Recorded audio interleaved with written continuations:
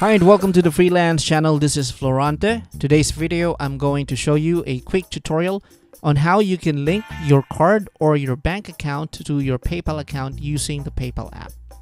For this tutorial, we're going to make use of a personal PayPal account, and this will be through an iOS PayPal app, and the card that I'm going to use is the one that's provided by GCash, which is a GCash MasterCard. So the first thing that you need to do is to log into your PayPal account. Once you're logged in, you just have to tap on the cog icon on the upper right hand. That will bring you to the different preferences for your account. You just have to tap bank accounts or credit. Tap the plus sign. And then tap credit card. So from here, what you'll need to do is you just have to choose which card type you're going to add or you're going to link to your PayPal. So for this one, I'm going to use MasterCard, so I'll tap on MasterCard and I'll just go ahead and add the details of the card, from the card number to the expiration date, as well as the card security code or the CSC. Once I have all the details entered for the card that I'm linking, I'll just go ahead and tap link card.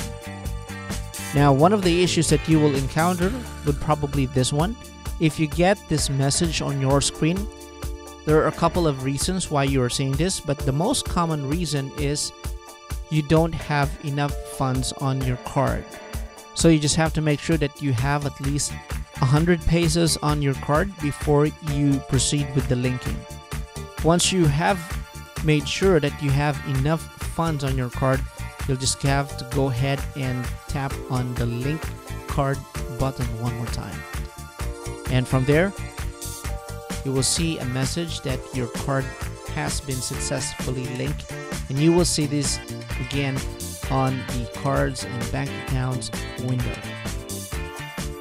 So that is how you can easily link your card or your bank account to your PayPal account right within the PayPal app. Thank you so much for watching. My name is Florante. Don't forget to hit subscribe if you haven't subscribed to our channel. And if you found this video helpful, I would appreciate if you can give it a thumbs up. You can share it to your friends or to your social networks. Thank you for watching. I'll see you on the next one.